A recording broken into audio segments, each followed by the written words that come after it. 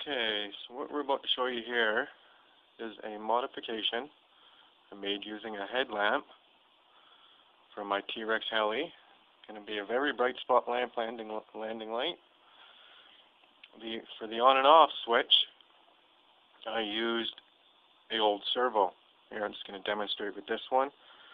What I did with the servo was take the little PCB board out of it, and the three wires that run down to the rheostat I disconnected at the board and soldered the three wires that make up the rheostat together.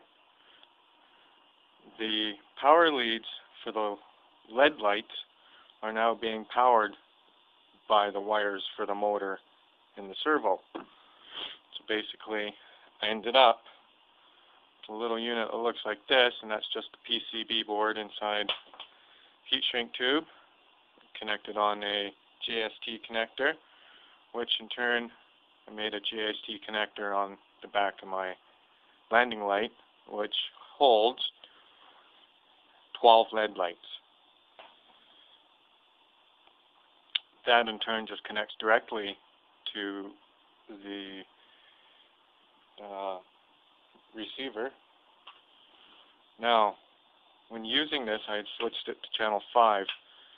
Now, when using it, you get a negative voltage and a positive voltage. So what I did was use the endpoint adjustment in the radio to drop down either the upper or lower, doesn't matter, one or the other, whatever is on or whatever's off, back to 0. So when I throw the switch one way, it's not pushing a voltage, and when I throw it down, it'll be full voltage. And actually, I could utilize the LED lights with a dimmer by using the endpoint adjustment and dropping the endpoint adjustment closer to 0. As per se, my switch down is landing light on, switch up landing light off. And with lowering the endpoint adjustment while the switch is down will decrease the voltage of the LEDs, decreasing the intensity of light. Now I'm just going to pause this here and be right back. Okay, I've connected my little unit up, connected it up, it's all wired up, and using the channel 5 switch, now turns on a very intense light. Probably blind the camera, but there it is.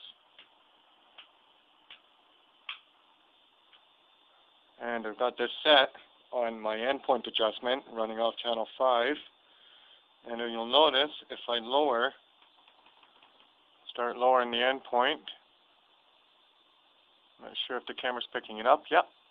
You notice the intensity of the light gets really dim.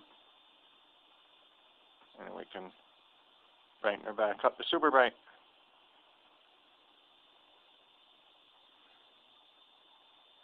Now my next test I'm going to run will be a line voltage draw for amps to see how many amps that this little LED is actually sucking.